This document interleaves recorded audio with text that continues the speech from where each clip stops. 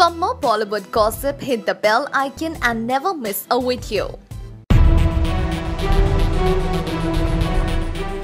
Sonu Nigam has been in the limelight since the last 4 days, and while people have divided opinion on the whole Azaan tweet, singer Abhijeet has given a strong reply to Syed Qadri, who had claimed that he would reward rupees 10 lakhs to anyone who made Sonu Nigam shave off his head. In response, Sonu himself did the needful, but the Qadri was far from satisfied.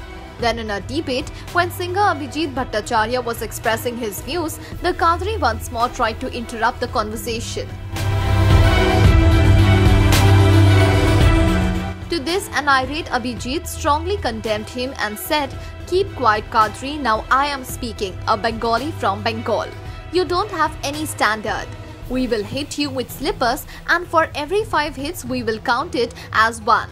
Well, with each discussion and debate, the situation seems to be getting tenser rather than thawing. So what is your take on this? Let us know by commenting in the section below. बहुत सारे लोग ऐसा कहते हैं कि मस्जिद में अजान तो होनी चाहिए पर लाउड स्पीकर नहीं होना चाहिए। सर, आपके बारे में क्या कहना है? आप इससे कितना सहमत हैं? मेरा ऐसा ख्याल है कि किसी भी जगह, चाहे वो मस्जिद हो, मंदिर हो, चर्च हो, गुरुद्वारा हो,